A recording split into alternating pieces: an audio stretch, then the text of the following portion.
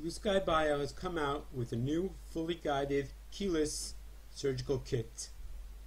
You can see the kits by going to the BioMax or Bio internal hex implant systems. Click on the relevant system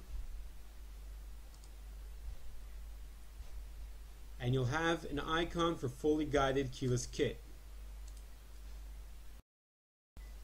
On the page you can see information regarding the fully guided keyless kit.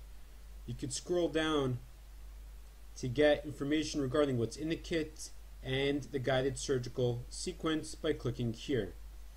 In addition, you can note that the recommended tube, the recommended metal cylinder is tube 524-504-4L-NF.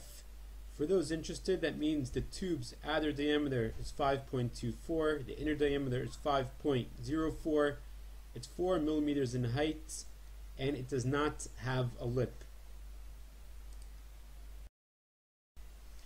We are working on coming out with a new version of Blue Sky Plan that has all the settings for the fully guided surgical kit built in when you select that as your kit. But until that happens, what you want to do is first make sure you're in advanced mode. In the implant list, we said that the outer diameter of the metal cylinder is 5.24. We're going to add 1/10 of a millimeter and change the guide hole diameter to 5.34.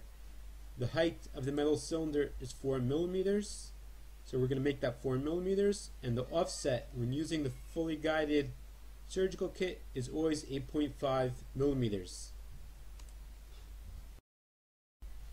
Don't be concerned if the number shows up in red, as the software currently is working based on the direct cut drills and it's warning that the settings are not correct. So you could just ignore that for now.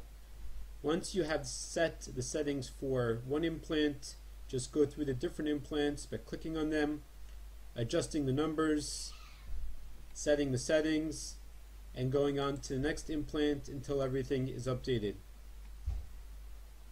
Next, what you want to do is go to the guide panel. Here you're going to use the guide panel pretty much the same way as you always use it.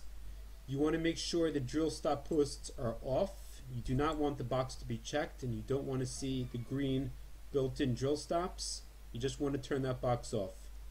So those are the settings that you should be aware of in the software. Just to review, on the implant list, your guide hole diameter should be 5.34, your height 4 millimeters, and your offset 8.5 millimeters. Additional questions, contact us by email, phone, or the Facebook group, and we'll be happy to help.